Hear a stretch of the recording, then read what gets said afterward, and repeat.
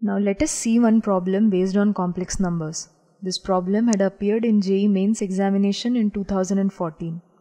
The problem is, if Z1, Z2 and Z3, Z4 are two pairs of complex conjugate numbers, then find the value of argument of Z1 by Z4 plus argument Z2 by Z3. So we have to find the value of argument of Z1 by Z4 plus argument Z2 by Z3.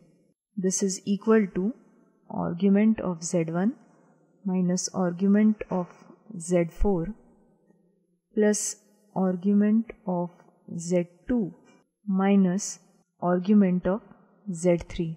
Now we have been given that Z1 and Z2 form a complex conjugate pair, and Z3 and Z4, they also form a complex conjugate pair.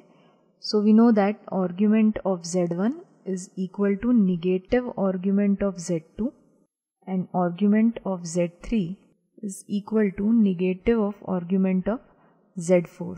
So putting these values in this expression, the final value comes out to be 0, which is the answer to this question.